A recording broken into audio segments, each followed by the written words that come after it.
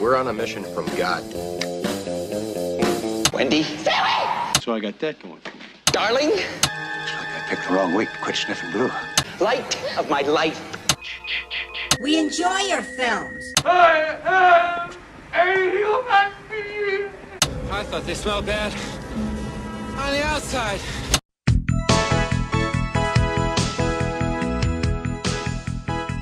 Welcome to Vintage Video, where we're rewatching the 80s so you don't have to. We'll be reviewing every major film release of the 1980s in real time, overanalyzing what you've seen and spoiling what you haven't. I'm Patrick O'Reilly. I'm Jesse Bayless. And I'm Richard Wells. And today marks the 40th anniversary of the release of The Last Flight of Noah's Ark on June 25th, 1980. It was written by Stephen W. Carabatsos, Sandy Glass, and George Arthur Bloom, based on the novel The Gremlins Castleby by Ernest K. Gann, directed by Charles Jarrott, and released by Buena Vista, aka Disney. So many very complex names. Yes. The plane was a Boeing B-29 Super Fortress, which you referred to as the Millennium Falcon at the beginning of the movie. And it's not a coincidence. The ship was indeed inspired by this particular model of plane. Oh, okay. We start the film. Noah is in bed. He's waking up to someone knocking at his door, and Benchley walks in with Muscle, Mr. Coslough. He says that Noah owes Mr. Parker a great deal of money. It sounds like he just lost a big bet on a horse race. Noah seems to think that he won $50,000. Where have you guys been anyway? Parker owes me. That red-hot parlay I've been driving paid off in the ninth last night when Attaboy Star got his nose under the wire in front. Ha ha! 50,000 smackers, Fat City. But apparently between going to bed and waking up, it turns out that his horse, Attaboy Star, was disqualified for interfering in the stretch, and he now has 24 hours to come up with $5,000. And then a week for the rest of it. The other 45,000? Well, I don't know if because it's not always the case that winning 50,000 that the opposite would be losing the 50,000. Oh, not at all. That's true. I wasn't thinking. But he said a week for the rest. Yeah, so I assume he owes more money. Yeah, he does. We just don't know what the odds are. My guess would be if you're only asking for 5,000 up front, that the rest is probably not more than 5,000. So I would say it's probably 10,000 total, based on absolutely nothing. Mr. Parker will wait a week for that. Coslough socks Noah in the gut, and he falls backwards onto his bed. He immediately starts scrounging around for work. He stops by an airport offering to do delivery work, but the word is out that he's kind of a Baloo when it comes to flight. Mm-hmm. How much is this character not inspiration for Baloo? A Disney property. Yeah. No, for sure. For the Tailspin version of Baloo. Sorry, I should correct myself. He wasn't the inspiration for the Obviously, Jungle Book this guy inspired the Jungle Book. But yeah, no, it's... What else did we decide that was a big influence on Tailspin? Or was it the other way around, that Tailspin was an inspiration for something else? Oh, Bruce McGill's character... Oh, Jack Dalton? Because he has the seaplane in that one episode. And Right. This is totally a Baloo character. Noah goes to speak with another friend, Slobotsky, who owns a flying circus. But he can't seem to fit Noah on the payroll, and he tells him to go to 20th, which is probably short for 20th Century Fox, where they need pilots for a movie. But it seems that Noah already checked into this, and the movie's been canceled because war movies are not bankable. They're all making space movies with robot pilots now. He pulls up to a gate, and he seems reluctantly to move through it to talk to his last option.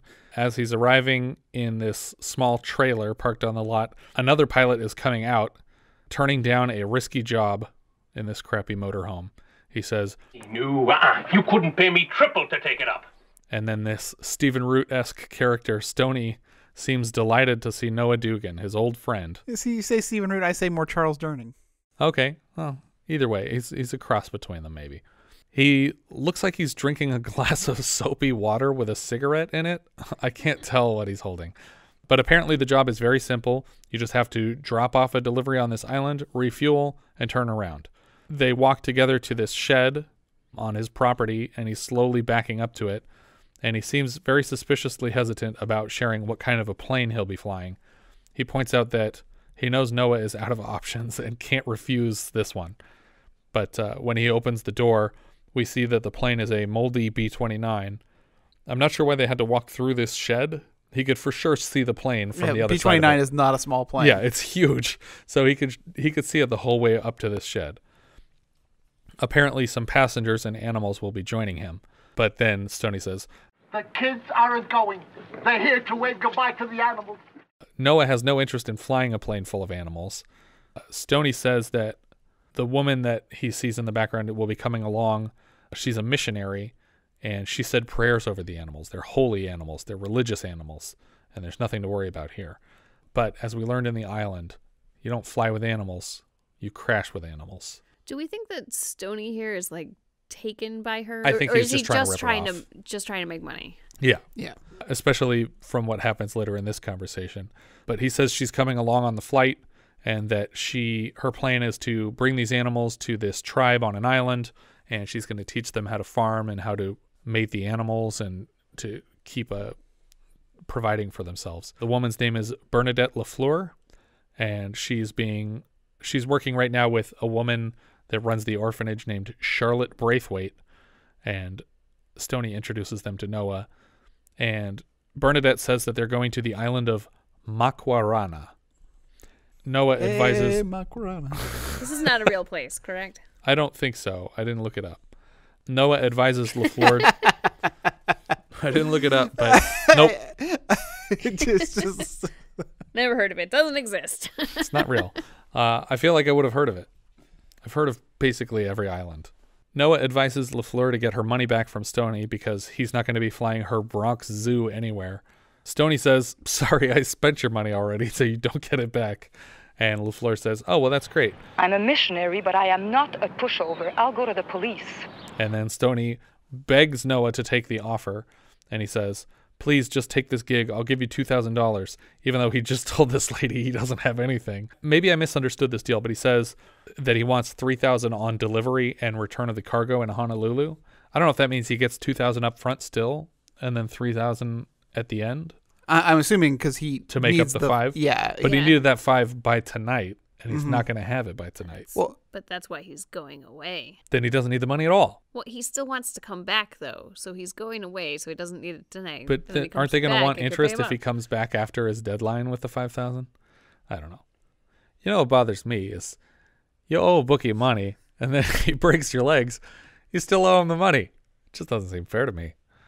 Noah moves to check out the plane. Outside, Ricky Schroder is scratching a cow's neck. That sounded like some kind of euphemism. Yeah, that's what I meant. That's what we call it. Back on the farm. Hey, kid, you want to put that away? Go out back and scratch the cows. I'm sorry. Unacceptable. Inside the plane, Noah checks out the ancient cockpit. A crowd of children are calling to a duck that has somehow wandered halfway down a tube in the plane, and Noah's forced to get inside and chase it out. The duck bites him in the face, and then he tumbles out of a chute onto the runway. It turns out Benchley is watching them. He's pulled up in the road, and he's just sitting in his car watching to make sure he doesn't skip town. But he's letting him get inside of a plane before he does anything. So he's not watching super closely. Well, yeah, I would think that Benchley would know at this point. He's a pilot. He's a pilot. Yeah. And if he's going to get $5,000, he's going to need to do a job. Yeah. Which involves flying. Yeah.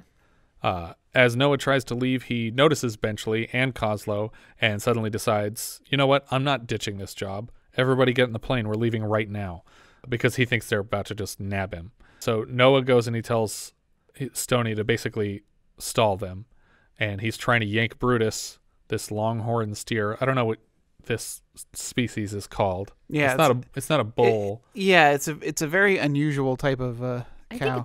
I think it's a Texas Longhorn. Okay, I'm just going to call it a longhorn moving forward, and it's going to be your fault.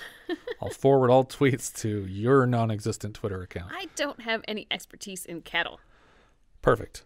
He's trying to yank the longhorn into the plane when Ricky Schroder, as Bobby, explains that the animal needs to trust you like a friend, and then he coaxes Brutus in. The longhorn comes uncomfortably close to spearing this child in the face with one of its horns, though. Nobody seems to notice but me. The entire cast is fine, and the crew, like the camera didn't shake about the murder. Stoney leads the bookies into his office, and he says that they're going to wait for Noah there. The kids are all saying their goodbyes to the animals. But I get the impression already that they'll be stowing away here. Noah has already threatened to eat this cow once, or the Longhorn. Noah's going over his pre-flight checklist as Bobby second guesses leaving his animals with this guy who just threatened to barbecue the most delicious one. And both Bobby and Julie make a run for the plane when Noah and Bernadette are distracted. Noah almost crushes Bobby, closing the bomb bay doors. He's like climbing into the plane, and that's the last thing that they close up. The kid's just screaming like he's about to get smashed in half. This really bothered you when we were watching because you're just like, just step on the thing that's coming up and you'll be lifted into the plane. Yeah, it wasn't like pinching him. It was just coming up from below. But then the kids rush to the back of the plane and they're peeking out of a window. And Braithwaite, the woman from the orphanage, notices them in the plane still because she didn't get a head count before they left. She pulled it home alone. She suddenly decides we have to pull out onto the runway and stop this plane so they don't get away. So they drive out to the runway and she gets out of the car and she's trying to gesture to them in the cockpit like, there's kids, you have children, but she's not saying like no or stop or anything like that. Around the same time, the bad guys decide that he must be in this plane trying to leave. And we get our third scene this year of a car trying to chase a plane across a runway after a rough cut and our previous movie, Herbie Goes Bananas. It only worked once so far. But the title finally shows up 17 and a half minutes into the film. Yeah, I was like, oh, here are the titles. Yeah. Bernie is already complaining that Noah is smoking a cigar in the cockpit. It's Bernadette. We get this musical interlude of a song called Half of Me, which is original to this film. It's performed by Alexandra Brown, and it's composed by Maurice Jarry, and the lyrics are from Hal David. And it's real bad. Yeah. It's a bad song. You'd be my wings, for on the head of me is me. And the combination with the credits on screen makes it feel super TV movie-ish. In the cockpit, Bernie is playing music that Noah doesn't care for. You have to listen to that junk. Junk, Mr. Dugan? It's boring, Bernie. The subtitle said it was a Brandenburg concerto from Bach. She says it's Bach. Yeah, but the credit said Brandenburg concerto when it starts, and then she says, it's Bach, you plebe, because he doesn't like it. And they agree that she'll turn off the music if he puts out the cigar. By now it's like dark outside, so he's definitely not smoking the same cigar that he started when he took off.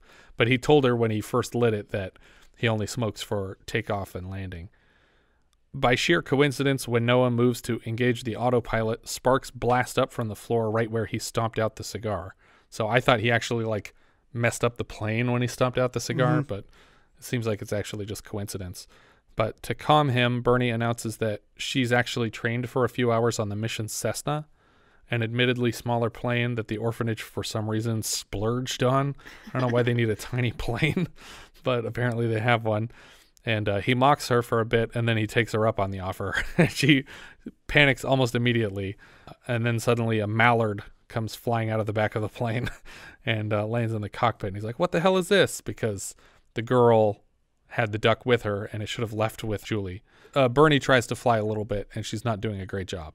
Yeah, so is she not doing a great job, or is he sabotaging it for her? No, she's freaking out. Okay, but it seems weird because she does fine later. I agree. So I agree that that's weird. But he's not touching anything. It just seems like maybe he like screwed it up for her. It's like, here, you try. And, he's like secretly pushing down on, his... No, I think he literally just threw her into it before she had a chance to even think about it, really. And so that's why she was panicking right away. Because she was like, I don't even know if he's going to help at all for the rest of this flight. This guy could be suicidal for all I know. He follows the kids to the back of the plane to check on the cow that they tell him is sick. He leaves Bernie at the wheel, but now she seems to be doing fine. As he's checking on the cow, he is suddenly launched and kicked unconscious by Brutus. Like, the Longhorn kicks him and he hits his head on the side of the plane and is literally knocked out. So now the only person who knows how to fly this plane is unconscious. And in the cockpit, the music is playing again. For some reason now Bernie just has no problem. She's doing great. The kids rush in to inform her that the only pilot on board is unconscious or dead, at the hooves of a massive Longhorn that should have been asleep for this entire flight. If we were following the island protocol of drugging animals. That's what he did, right? Yeah. The giant pig on that plane. She tells the kids to loosen his collar and put a wet cloth on his head, and he'll be fine. Or hopefully he'll be fine. And let me know when he's okay, and don't worry. God is my co-pilot. I hope he flies better than you. And surprises them by being alive and able to speak. But I think a better retort to this would have been like, if she said, God is my co-pilot, he would have been like, you're not so bad yourself, or something like that. Like she was calling him God. Maybe that's too blasphemous for a Disney movie. Hours later, Bernie offers Noah some coffee to help keep him awake because the autopilot's dead, so he's been... And he's also concussed, and that's the last thing you want him to do. Yeah. He tells her to watch as far as she can toward the tail for the first light of sunrise. Even though there's a window in the tail. Yeah, just go back there. But it comes up 90 degrees off course, and they realize they've been flying in the wrong direction all night. It turns out the batteries from Bernie's radio have been throwing off the compass. He keeps saying compass. Compass. This made me crazy. Compass. Compass. Compass. Is this a thing?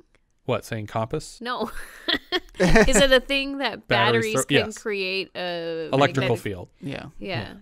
All right. One of the things back in my early days of driving, my dad thought it would be neat to get me a dashboard compass, like a digital one. Compass. But in the instructions it says you have to drive around with the engine running and set it to calibrate because the engine block even that's enough electricity? Was enough to alter the compass direction. Interesting. I mean, I knew that, you can make an electromagnet, by wrapping wires around a battery, but I didn't realize that, if you did nothing to a battery and just brought it near a compass, that it would do anything. It has a field, yeah. Well, there's, I don't know, he says the battery, but also a radio would have a magnet inside of it on its own. Which would be just as bad. Yeah, so... Oh, yeah. There are other things, unless the batteries are powering the magnet inside the radio. Yeah. I feel it's not totally implausible to have happened, but sure. I feel like that she would have had to have had the radio right on top of the compass. Like Which I think she did. It was hanging right there. At this point, they will be lucky if they make it to the island with any fuel at all because they're so far off course, if they can even find the island. Or make it to any island. Yeah. They have no idea where they are because they don't know how long they've been flying off course. Right. I mean, they could do some math as far as like, when did we put that there? What direction does it say when your stuff is there?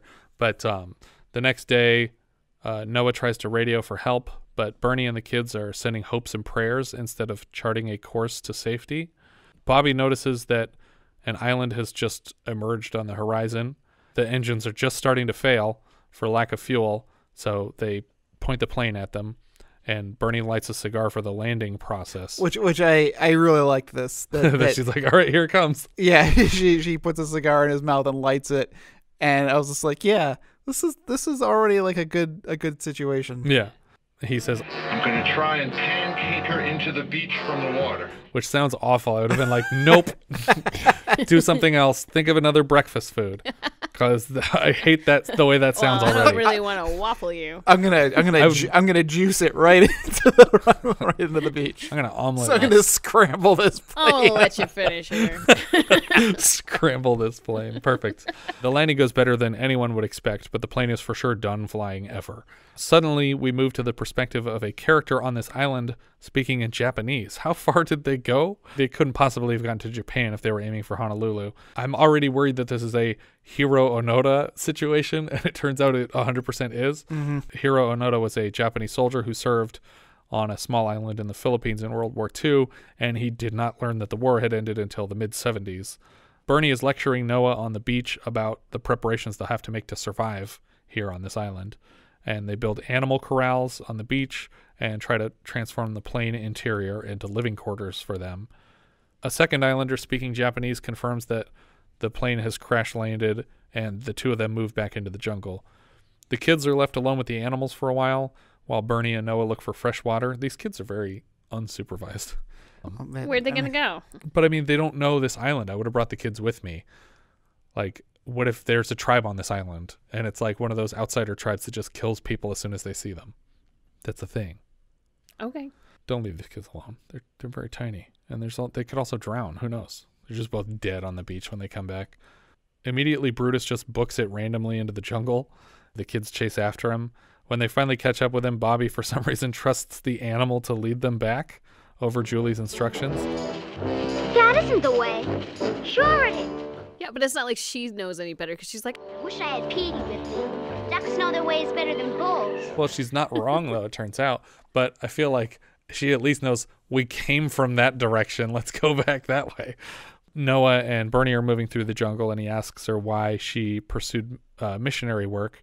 And she says that she basically played mother to a large family when her own mother died. And he asks why she didn't just start her own family, which is completely inappropriate to ask anyone. She says that The welfare of others matters more to me than my personal desires. Some guy let you down, huh?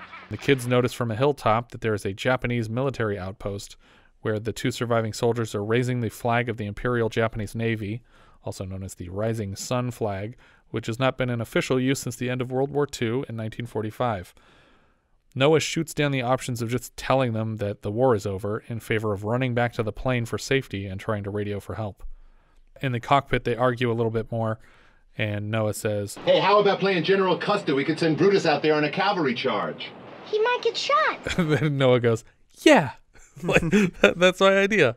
But suddenly the two soldiers are outside the plane demanding their surrender. And before they can even get so far as like opening a door to come out of the plane, they try to shoot at them. Yeah. The gun just explodes in the guy's hands because these are 40-year-old guns. And then he lifts a grenade and he says, last chance, and then throws it at this group of 4 people. Petey the duck lands right on top of it, but luckily the grenade is also a dud. Noah leaps from the plane and charges them with a flare gun, and the second soldier tries to shoot at him, and his gun also explodes. So these guys already tried to kill them 3 times now. Noah wastes a flare to scare basically unarmed soldiers, and then throws coconuts at them as they retreat into the jungle. Bernie feels bad for these guys that just tried to kill the orphans 3 times. If these guys didn't head home to seppuku, they are coming right back to slit your throats tonight. So I don't know why you're like excited to meet them. Bernie is convinced that the Christian thing to do is to try and befriend these lost men and explain to them the situation globally. She took over lookout in the night, but in the morning, of course, she's missing because we've already established that she's going to do what she thinks is right, regardless of what anyone tells her. For some reason, the flare gun that he left with her as protection is back on the plane, exactly where he checks for it. I would have just assumed she took it with her. Yeah, because she definitely didn't have it on her. Yeah, so she must have come back to the plane, put it away, and then left. Bernie finds a cave full of large boxes covered in netting, and she walks through it with a Bible in her hand until she gets to this bamboo hut where the Japanese soldiers have been staying. She enters the hut and slowly tiptoes through it in search of anyone. It's so clean. Yeah. And well, or like these guys have been living the life. Like they're not living in squalor or like it just seems like everything's really nice and neat and organized. Well, they've had the island to themselves. On their hands. Yeah. But the men return while she's in their hut, and she pleads with them to understand that the war's over. But it turns out they both speak fluent English, so that makes everything a lot easier. In return for her kindness, they prepare a full meal for her. And Noah at this point is like freaking out and exploring the jungle looking for her. It turns out one of these 2 soldiers is named Hiro, which is the same name of the real holdout. I guess the real guy's name was Hiro with 2 O's, but this is Hiro. Noah finds the hut, and from outside he can hear the soldier saying, take that, have more. And Bernie saying, no, please, I've had enough. And he thinks they're torturing her in here. And so he just charges up a run and bursts through the door and knocks over their whole table of food. And in retaliation, they very nearly decapitate him with a sword.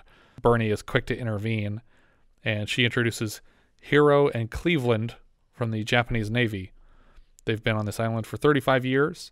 Hiro seems less excited to be friends with Noah than Cleveland does, but Noah is mad because she ran away and didn't say anything to anyone to face off with literally soldiers from a foreign army who think they're at war with us.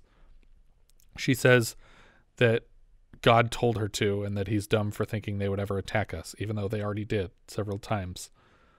He apologizes that night for trying to save her earlier and caring if she was alive and cautioning her against her decision. And he admits that he has feelings for her, which seems completely out of nowhere. Yeah.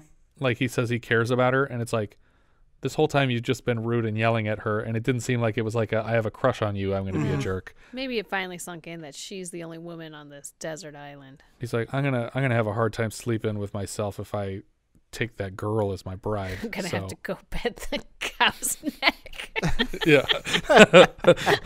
He's scratching a cow neck. He admits he has feelings for her, and the kids are watching from the plane secretly as he goes in for a kiss. A successful kiss. The kiss happens. As he's walking back to the plane, he knocks on the window to say goodnight to the kids that he knows were watching the whole time. The next day, Noah tries to coach the team into gathering supplies so they can build a raft. And the Japanese soldiers suggest turning the plane into a boat. They tell Noah that if you flip it upside down, you can make a boat out of it. See? Turn plane over. What you got? An upside-down plane. No, you got boat. We get a montage of them disassembling the plane with all their man and animal power. The soldiers are loaning them all these tools and a generator to power the boat. And I thought for sure this was going to be a Flight of the Phoenix kind of scenario. I thought so too. Especially with the title, The Final Flight of Noah's Ark. In that movie, they're taking a plane and making a smaller plane out of it. But he already said that we were going to make it into Right. a boat. He's saying before that. Oh, point. before that, you thought they were going to make it a plane. with the title of the film, The Final Flight of Noah's Ark, and then. But it turns out the final flight crashing. happens during the opening credits. Yeah. They're giving them all these tools, and they actually even offer up their only, what looks like their only flag to be part of the sail for this boat. But it seems like they're not coming with them the way they act out this scene. Yeah. Noah tells the kids that they'll have to leave the animals behind, and of course they both start bawling, and then he stupidly agrees to bring them, which is a terrible idea. But then I guess they do provide some food, but not enough, I would say. Bernie paints Noah's Ark on the side of the boat plane because it's Noah's, and it's an ark because it's full of animals. At the last second, the Japanese soldiers have not arrived, so they just leave without them. Yeah. What is going on? These guys helped you build this boat plane for like weeks, and then you're just like, sorry, we told you to be here at 6. It's almost 7. Bye. You can't just wait a day. But then they come running up over the hill at the very last second. He's like, oh, it's fine. They'll just swim to the boat when they get here.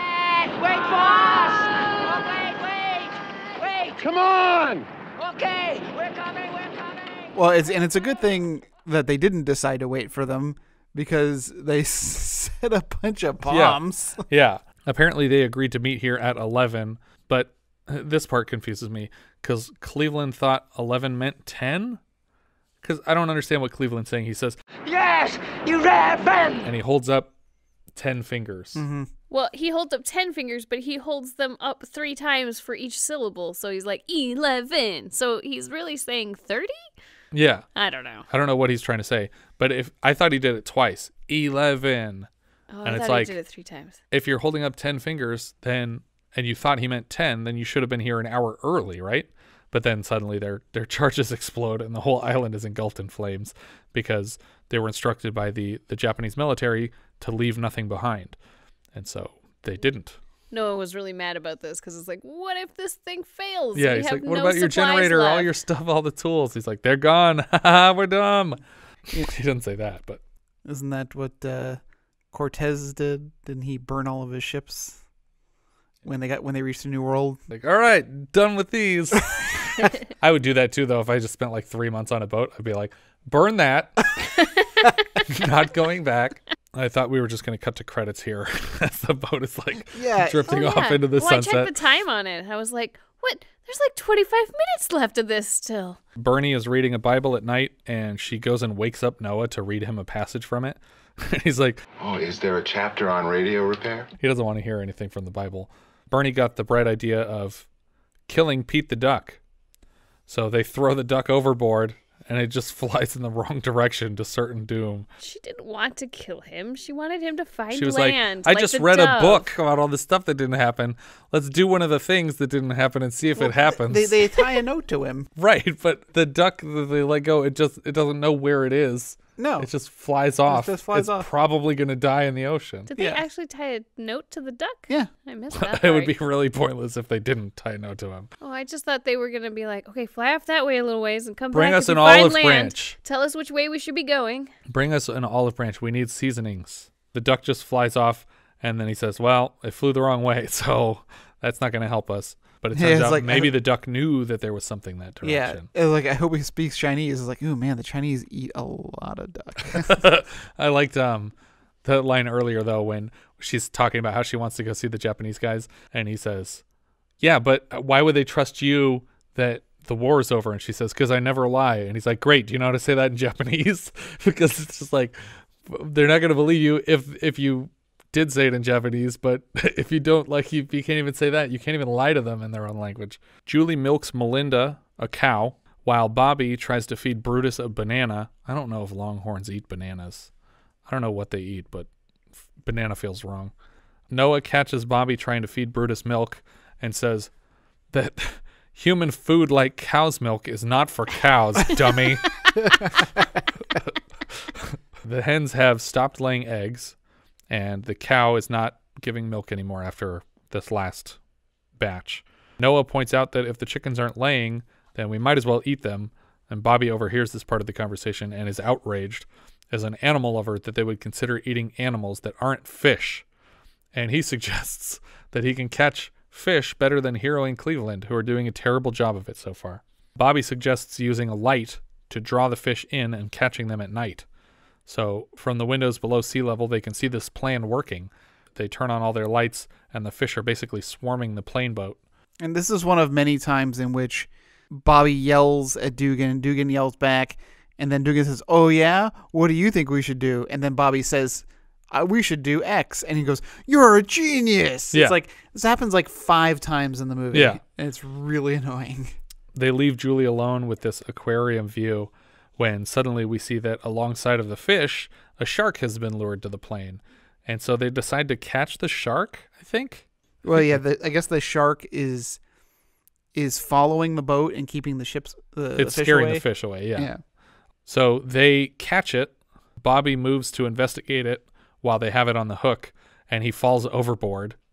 And I don't think they ever actually got it on the hook. Well, they had it on the hook, but it got loose. Thrashing around. Yeah. But Bobby, instead of being on the inside of the railing, decides to go on the outside of the railing and then hang on with just one hand. Yeah, he's a kid. That's how everybody does it. That's how some of us went up the stairs as a kid. Yeah. They didn't fall off. I definitely didn't fall off and hit a coat rack on my way down. That for sure didn't happen. How do you fall off of stairs? My parents' spiral staircase. Outside. I was climbing up on the outside of the railing. Oh yeah, okay, because it was a spiral. Yeah, yeah. And okay, I was like 7, and I got to the top, and I was like, "Look, Mom!" And then I just fell off and hit a big metal coat rack on the way down. Well, at least you didn't get eaten by a shark. Yeah, it's all for you, Damien. That's what I said. We had just watched The Omen, and I wanted to freak him out. But yeah, the kid falls overboard. He gets eaten. We cut to the next morning. Everyone's sad. No, the kid doesn't get eaten. Noah jumps overboard, and he collects Bobby from the water. I think it's weird here that our soldiers are trying to prevent him from jumping in. Like, prevent Noah from jumping in? Yeah, they're like, hold him back. Like, no, don't go in after the kid. Well, like, he's a lost cause. Let him fund for himself. Like, no, I think it was that. I think they were worried that he was going to prove that they were shitty fishermen, and they wanted that kid to get eaten. I think it was that the kid's done for. And if you jump in, you're done for too. Yeah. Like there's man, this is it. You gotta try to save the kid. That's crazy. Do you though? Bernie ends up killing the shark with a flare gun, but she seems really upset about it. Like maybe the shark, not unlike the Japanese soldiers, was just kidding about trying to murder orphans. Noah chews the kid out for almost dying, but he apologizes later that night. He doesn't apologize, though. He kind of does. Well, he says, "I'm sorry. I had to come down. I had to come down so hard on you." Right. He didn't say, "I'm sorry I did this." He says, I agree 100% with that wording. I'm not sorry that I yelled at you for jumping on a shark. Sorry that you did this. Yeah. Because he apologizes a lot through this movie, and I was like, if you apologize for this is where you are the most in the right. And I was like, okay, I'm glad he didn't really apologize. And then somehow it takes until the next morning for Bernie to realize that this is all her fault. All of it. Like from every the step get-go. of it. It's like, didn't need to put these animals on a plane. Didn't need to risk these kids' lives. Didn't need to set us so far off course. Where did they get the B-29? Was that just Stoney? Did Stoney? I think just Stoney have it? just had called in a favor.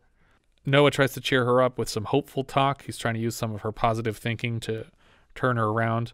And very suddenly they're hit with a bad storm, and it breaks apart a lot of the scaffolding they have on the outside of the boat plane. And cracks the cockpit window. Right. So they have to shut that part of the plane off. Hiro shows the kids pictures of his own children, who I wanted to see at the end of this film. They're probably 40-something by then and 80-something by now. The next morning, they pop above deck to see that they have survived the storm. And as they celebrate above deck, Cleveland calls Dugan down and he says, He fall down very bad. I think he dying. and Jess was like, expecting Ricky Schroder to just be lying there dead.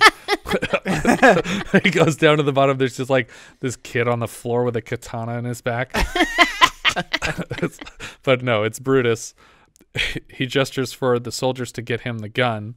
Luckily, not the flare gun this time. Yeah. And so there's a scene when the storm is happening and everything's breaking apart. Yeah. They show Brutus down below decks, just getting yanked around. Yeah, rocking back and forth. In this particular scene, he has the nose ring in. Yeah, and it's fastened. And it's too. fastened to the side of the boat. I'm like, guys, take that off of him. Yeah, it's pretty messed up. They use it 2 or 3 times in this movie, and it bothers me every single time. Like when the kid, it seems like every time the kid is near this animal, they have it chained up through the nose. Yeah, because I guess they have better control over it that way. But this next scene I thought was going to go a couple of different ways. Yeah, there's a lot of ways that I think this could have gone. Let's hear one of your alternate endings. At first, I thought when the kid was desperately like pleading for the cow's life, and then Hiro talks to him in Japanese, I was like, is he gonna have the kid kill the cow? That's what I was hoping would happen. Yes. But then I thought Hiro was just gonna shoot the kid.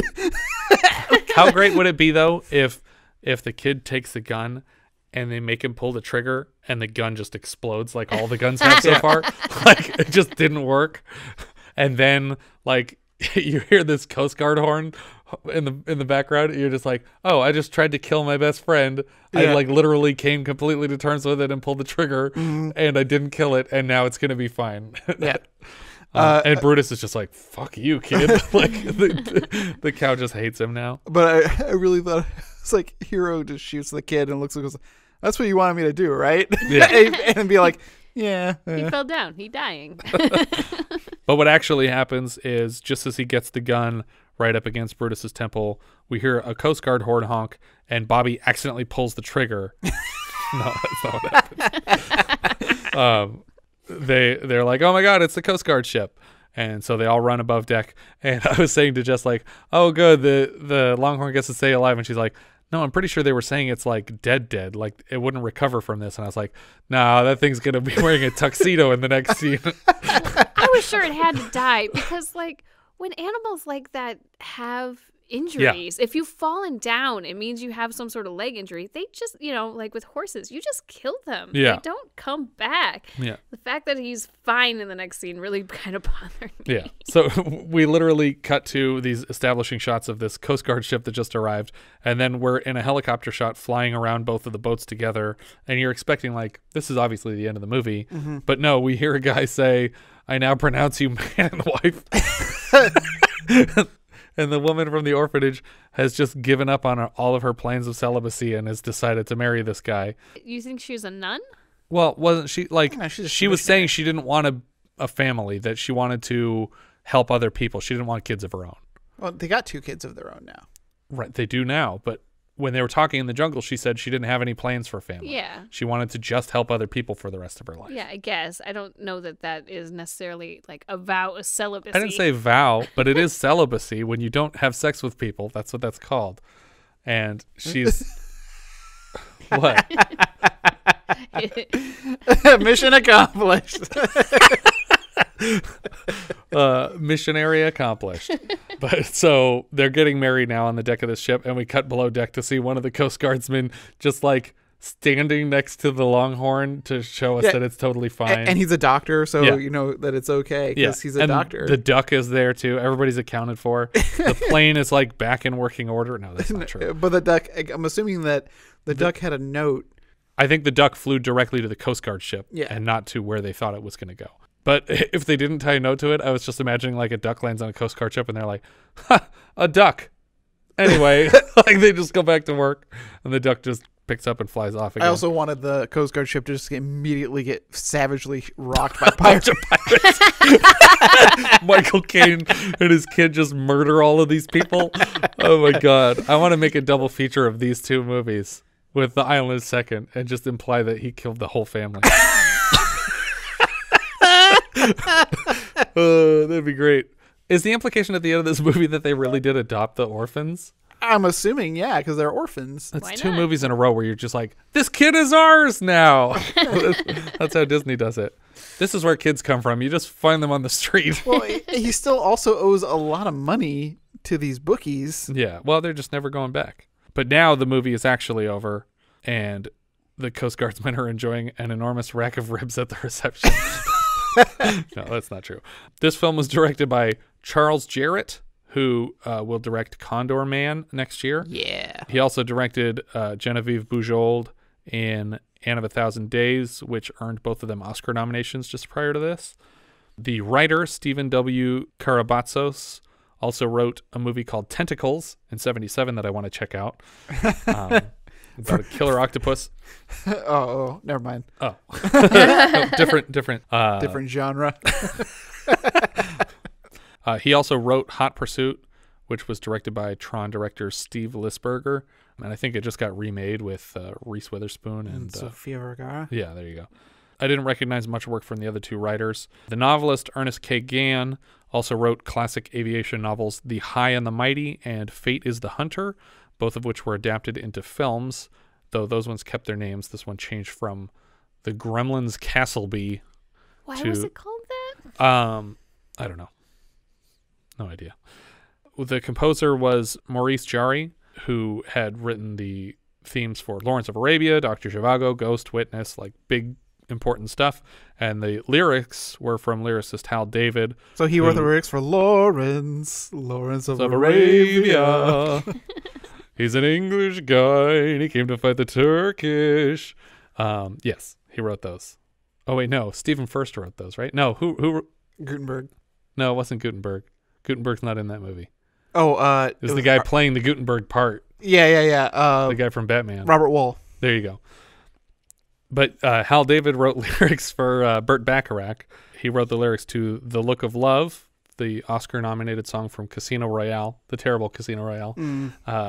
He also wrote Raindrops Keep Falling on My Head, which won an Oscar for Butch Cassidy and the Sundance Kid, and What the World Needs Now. Basically every Burt Bacharach song that's in an Austin Powers movie. And his brother Mac David composed the theme for Cinderella, all the music for the Cinderella Disney movie. Elliott Gould was our lead character here. Noah Dugan, covered him in MASH. He was in Oceans 11 through 13, and I would say best known for Mr. Stoppable on Kim Possible. Genevieve Bujold was Bernadette Lafleur. She played Anne Kruk in Murder by Decree and Claire in Dead Ringers. Ricky Schroder played Bobby. This was his second film after The Champ, and he'll be back later this year for The Earthling. I'm trying to remember who is in The Earthling with him. I want to say it's the guy from The Changeling, George C. Scott, maybe. I can't remember now. Or William Holden. Who knows? Anyway. We'll find out. We'll find out in The Earthling. That's like less than a month away, too, I think. And he also played detective on NYPD Blue. Ricky Schroder did, as Rick Schroder in adulthood. Or we're not going to talk about Silver Spoons? Sure, we could talk about Silver Spoons. He was on Silver Spoons. You know what's surprising is when I looked him up, that show wasn't on, you know how they have like the first 5 things that you Oh, did, yeah, like, it's not in featured? his top things. Why is it not featured as the number one thing that he's known for? There's on at least IMDb? one thing on there that I didn't recognize, too. Right. Yeah, it's a weird choice. Julie was played by our good friend, Tammy Lauren. Yeah. She's the lead in the Wishmaster film, the first Wishmaster film, and she played a character in MacGyver Season 1, Episode 11, Nightmares, and we actually spoke with her for that episode, and she's a wonderful lady. And she told us, it was around the same time that Robin Williams had passed, and she talked about her time working with him on Mork and Mindy and other interactions that they had had, and she was a very sweet lady. John Fujioka played Cleveland here. We had him earlier this year in Private Eyes as Mr. Uwatsum. He was the chef. He was the chef in Private Eyes. At least this movie, he was a little bit less of a stereotype. Yeah, I would say significantly less offensive character. And we covered a lot of his credits in that episode. Yuki Shimoda was Hiro, and he'll be back as Katsumo in the Octagon later this year. And, of course, we had Dana Elcar, sorry. Said that wrong for an entire podcast. Dana Elcar was Benchley. He played Pete in MacGyver, and we had him earlier this year in The Nude Bomb as the chief. He put his characters from MacGyver in this one. He hit Pete Benchley. Yeah, and I think he'll also be in Condor Man. I'm pretty sure. from the same director. And is Condor Man also a Disney movie? It is. Yeah. All right. Jess, up or down? You know, I think I'm actually going to give this one an up. Okay, interesting. I wasn't bored. Sure. At all. I enjoyed the film the whole way through. I thought the acting was good. I thought the story was decent. There's actually nothing that I would consider like bad. Like there's nothing I would have taken out. It had a little bit of a weird editing problem with the awkward non-ending thing, but overall I think it was a decent film. I gave it an up. Okay. Richard?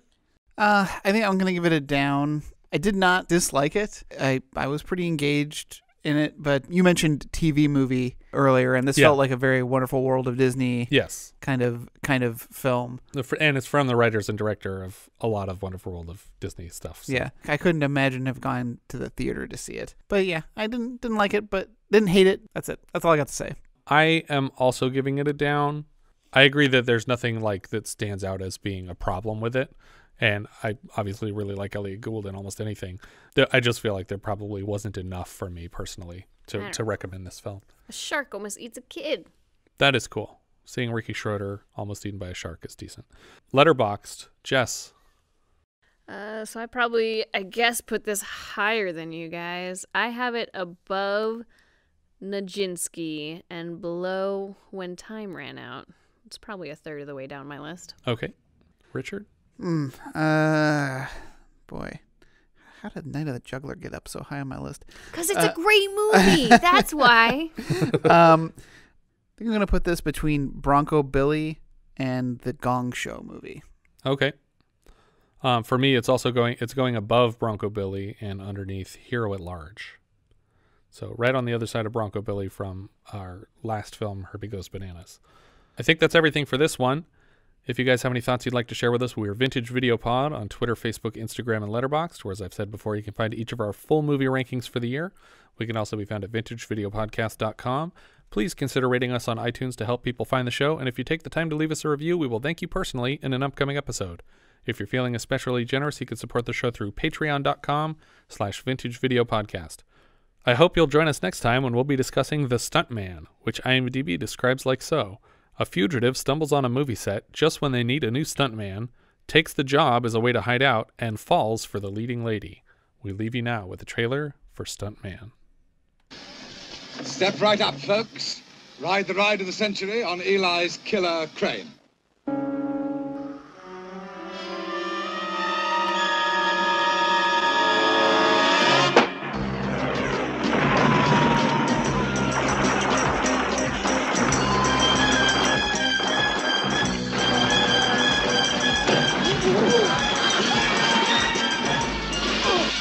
The Stuntman. A man on the run. The woman who had to know why. Who the hell are you? And the director who offered him a hiding place. You shall be a stuntman, who is an actor, who is a character in a movie, who is an enemy soldier, who will look for you amongst all those. The Stuntman. In a world where nothing is what it seems, the hardest stunt is to hold on to reality. It doesn't change the fact that the man is crazy. It's the insanity of violence and the madness of make-believe. You're cheating me. You look at me like I'm some kind of damn movie. Well, I'm not. I'm real. I want this shot. Hang on, baby. We're free.